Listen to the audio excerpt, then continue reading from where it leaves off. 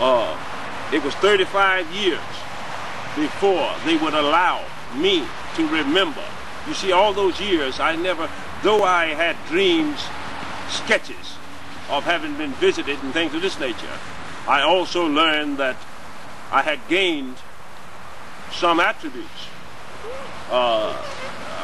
to the extent of knowing musical instruments, writing, poetry, artistic talents, and some say on occasion to be able to relieve pain in others by the touch and things of this nature.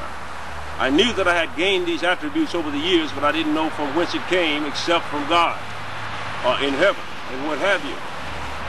They once told me, "Friend Martin, we cannot give you what you do not already possess. Mayhaps we will be able to enhance it, but they can't give you nothing you don't already have. There is nothing you desire to do upon earth. If you touch your brother or your sister who is in pain and wish them well, then you cannot be denied, simply because you are not there for fashion, form, or gain, or anything of this nature, and your will prevail. If you seek ultimately to learn the secrets of this universe, then you will, not might, learn the secrets of the universe. You will learn them, because no knowledge can be withheld from you. All these things I'm telling you today, you already know. All I'm causing you to do, in some cases, is to realize what you already know and things of this nature. So I'm not telling you anything that you don't already know or suspect, and my job is to key it in. Now, we are living in a time that in your lifetime and mine, there will come great transitions upon this planet. I'm not just talking about a war with Iraq. I'm not just talking about the trouble in the Middle East, where people who are kindred to one another cannot get along nor allow each other to live in peace and what have you. I'm not talking about the collapse of economies based upon thieves in high places and things of this nature. I am talking about a host of factors, such as poisoning of the water table, cutting of the rainforest, pollution of the air, the fluorocarbons and hydrocarbons in the air, causing this greenhouse effect and things of this nature, that's causing it to flood in different places and freeze in others, have drought in certain places, and all this. There's a machine built up close to the North Pole called the HAARP, high altitude radiation type thing. What they want to do is, they say ostensibly, is to read the ionosphere and bounce heavy ion rays off of the ionosphere, and so it'll tell us something about the creation of all planets and things of this nature. The ionosphere is very fragile. What they are doing is disrupting it and ultimately causing holes to open up in the shield. You understand? Up in the ozone shield and things of this nature, thereby causing the poles to melt, raising the sea levels, which changes the weather patterns, which causes it to flood, and these things are going to become more prevalent. Also, there is so much wayward nuclear material and things of this nature, until if you got the money, you can get one. If you really got the money, you can get a suitcase nuke. You understand? And what, until these things cannot be contained, we've got all this to contend with.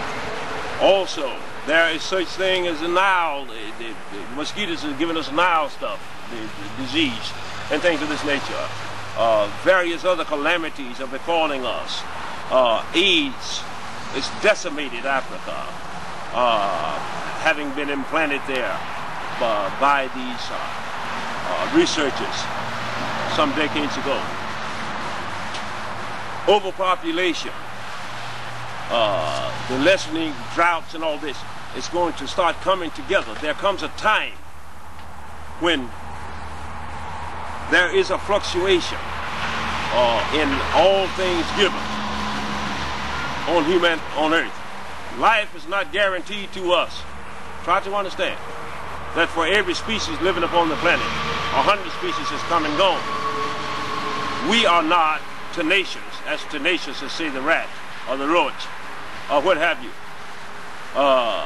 But there have been many other species have come and gone from this earth. Life is not guaranteed to us. Realize that a meteor is coming within, near 300,000 miles or so of us, which is just beyond the moon and this side of Mars. Had it even hit the moon, it may have shaken it from its course and causes the oceans to rush inland and things of this nature because of the changing in the gravitational pull. Our only salvation is that we are highly spiritual entities capable of doing great things upon the face of the planet. We are capable of altering this. We have the scientific, the creative, the technological knowledge, the theoretical ability to turn all these things around. And we're going to have to start doing this and at a breakneck pace in order to begin to stop this Armageddon that's coming upon us. Because the Armageddon seed, I tell you truly, has been planted. And we can all feel it instinctively. They didn't have to bomb the trade centers for us to feel that something is coming down on this planet that's not going to be very nice. It is our duty to do the best we can to try and turn this thing around in any manner you possibly can, and what have you. If you say that one person cannot change the world, it can happen. Right now, we draw most of our inspiration, religions, philosophies, architectural abilities, science, and things from just a handful of people down through history. We may have improved upon them and what have you, but they gave us the concepts. The concepts to turn this thing around is within you and me and everyone who walks the land. A kind word, a meal, a word of encouragement, a kind act, a smile might very well change the world. Now, I cannot tell you when the world is going to end. I can tell you that based upon the data we already hold, computed by the throw weight of what's already in the earth and what's beginning to happen, that by late 2011 or early 2012, something's got to give upon this planet. I cannot see the future, neither can they in its finest form. Because I'll tell you truly that the future is changing even as we speak. While you're here listening to my voice, something may have transpired within you that may alter the future. Heavens forbid someone now is having an accident somewhere. That person may not have really shaken the future of the world, but perhaps the person who was killed was going to have a son that's going to be the next president. So the future is being altered, kaleidoscopic type manner, even as I speak. So it's always changing. We can only deal in generalities and things of this nature.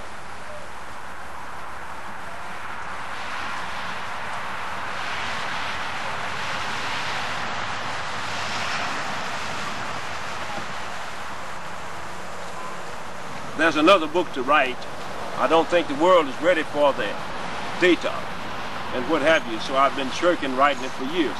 But I'm going to have to, because we don't have a lot of time left upon this planet to keep going like we're going. I realize to many of you, I've not really told you much today that it's not in my book, or I haven't reiterated to you before. But I hope that in some manner I may have given you a key into the realization that we are not simply black or white or red or yellow. We are a universal community.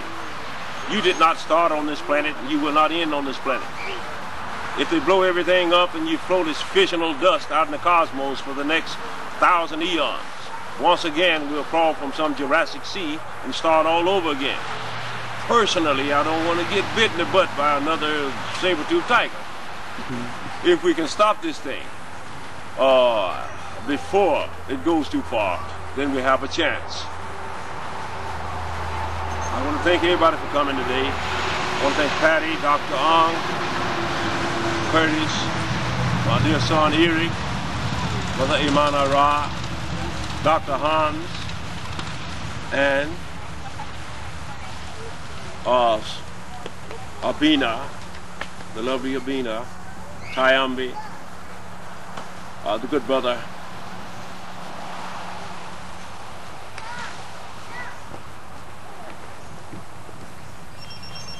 Ben Ross and his lovely family, and all of you wonderful people.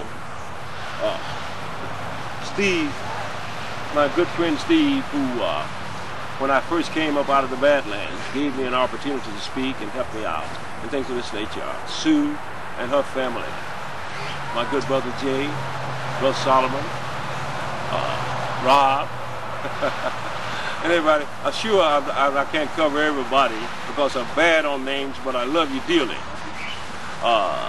We'll keep doing the best that we can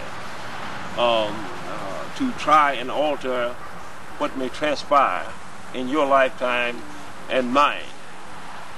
And I thank you all for coming. I feel that there's a possibility it may blow in some rain here or something like that pretty soon. I don't want you to get caught out in the rain. Can you ask you a question? Yes. Riley, when you said you were first born into the storm, yes, thunder, lightning, can you explain that was about? Yeah, right. Coming to the world? Yeah, maybe they're gonna pull that again on me. You know, you see what I'm talking about. maybe they're gonna pull that again on me, Brother Solomon. I don't know. But I thank you all for coming.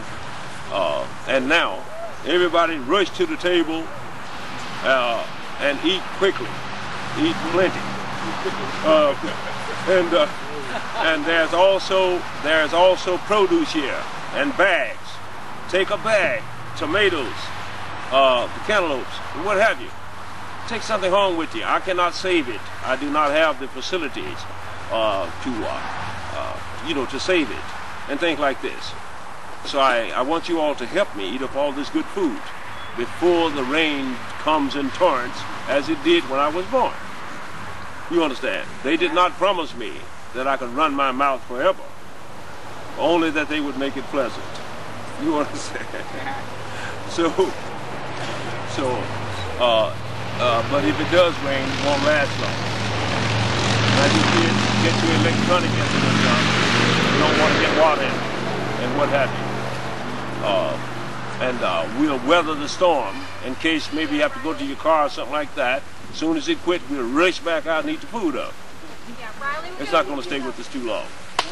Yeah, thanks. Yeah, well, at some point in the future, is there an order to these, or you just pick them up and put them in a box. In the future, I would dearly love to